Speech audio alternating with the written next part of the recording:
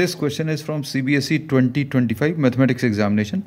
Statement of the problem says the corner points of the feasible region in graphical representation of a linear programming problem LPP are 272, 1520 and 4015.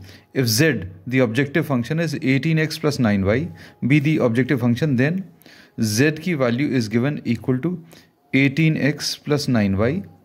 You have to find out at which of these points the objective function is taking maximum and which of these points it is taking a minimum value. So first of all, we'll take the point A, 2,72, and at this we will try to find out the objective function. Value of the objective function will be 18 into x की value is 2 plus 9 into y की value is 72. अब ये 18 into 2 is 36 plus 9 2s are 18, 1, 9 7s are 63 and 1 64, 648. अब 648 plus 36, 30 ये आ जाएगा 78, 84. So this will be 684. Now we are taking the second point. Second point, we are now suppose naming this as B, 15, 20. At this, the value of the objective function z is 18 into 15 plus 9 into y की value is 20, x की value 15, y की value 20. ये आ जाएगा 270 and 9 into 20 is 180.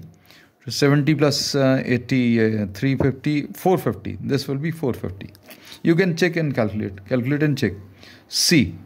The third point is 40, 15.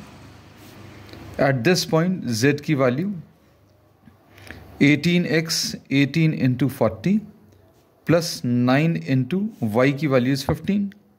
So this will be 18 4 is 72, 720 plus 135, which will be 755. So we say that z is maximum at having a value 755 at 40, 15. And z is minimum 450 at B, which is the point 15, 20.